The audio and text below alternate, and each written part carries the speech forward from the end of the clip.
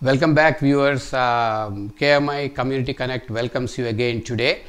The purpose of today's talk is actually to help you and make you understand for how to collect and how to interpret all the data that we have talked about in the last few presentations about assessment of body fat, and also to kind of get an idea and dispel the myths, and also how to get an accurate interpretation rather than understanding it in a different way, where the measurement of fat rather than being a skewed concept, and then eliminating the dogma and then looking at the data properly.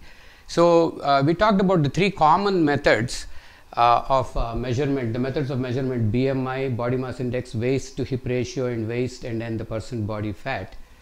But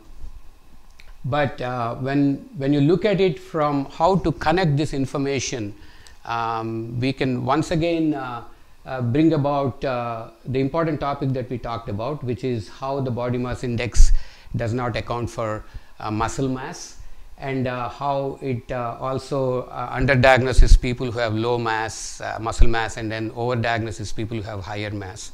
So in that context, we talked about body fat percent. So a body fat percent measurement for somebody, especially who is either gaining muscle or losing muscle, would be a better way to get a better idea about where they have fat and how much of fat or muscle loss is happening, or fat loss is happening.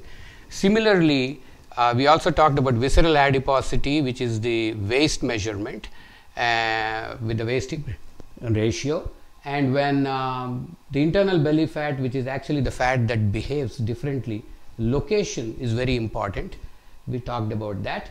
And so when somebody is losing weight, for example, and their body mass index is coming down, and but we don't know whether their waist line is decreasing. So weight loss, your scale may move or scale may not move, but if the waist does not move, if waist loss is not happening, then that's where we connect this. And then to connect the waist and the fat again, we can do the testing where we check the visceral fat with the impedance or other advanced techniques and find out where the fat is located. So that also is one more way. So what is the best test for body fat assessment?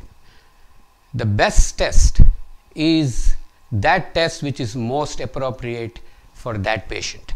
So in other words, most appropriate means it all depends on the race, ethnicity, sex for either body mass index, or for waist, like how people accumulate weight in different areas.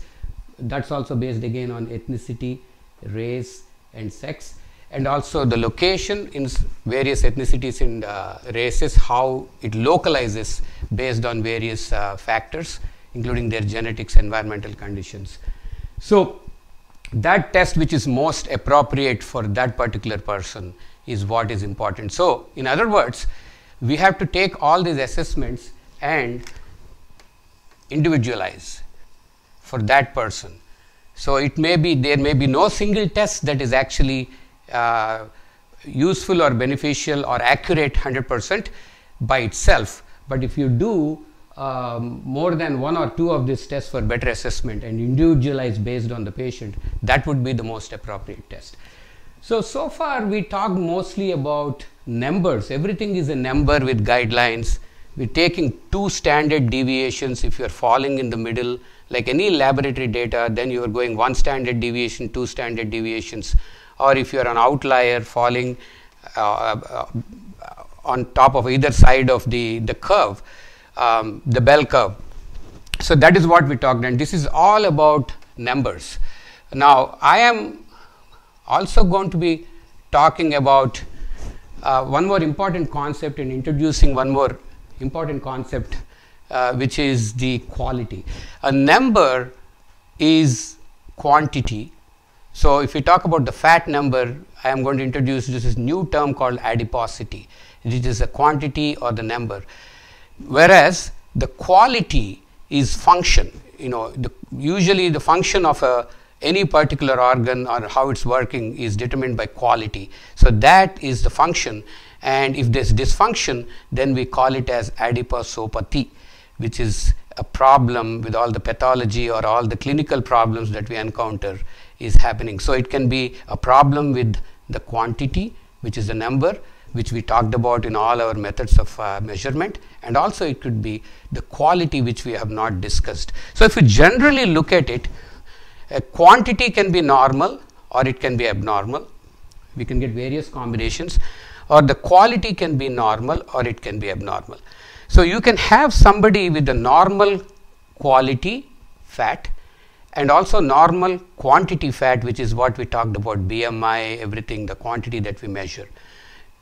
Somebody can fall into a normal quality fat, which means it's functioning well again, but he can have abnormal quantity of fat. The quantity can be more. Or the other way around is a normal quantity fat with abnormal quality of fat, which we see a lot of people who are thin and we can get diabetic or other metabolic issues. Or the last one could be abnormal quantity in terms of having a lot of fat, and also abnormal quality. So these are all the things that the whole drama that happens with all the medical terms and all the diseases that we talk about are various combinations that each of us can fall into any of these categories or even in between. So you need more assessment. So the quantity and everything that we talked about, adiposity, is only the beginning. We are going to talk a lot about how to measure function and quality under all these variables, and we will be dwelling more deep into the various metabolic dysfunctions and problems in the future. So my goal here is actually to make you understand the concepts better, because if you understand the concept better, then we can approach our conditions better. You can never solve a problem without knowing what the problem is. So I will be looking forward to talk to you again about more conditions, which are all going to be focusing on the quality and what we do in our future talks. Thank you very much. I look forward to talking to you very soon.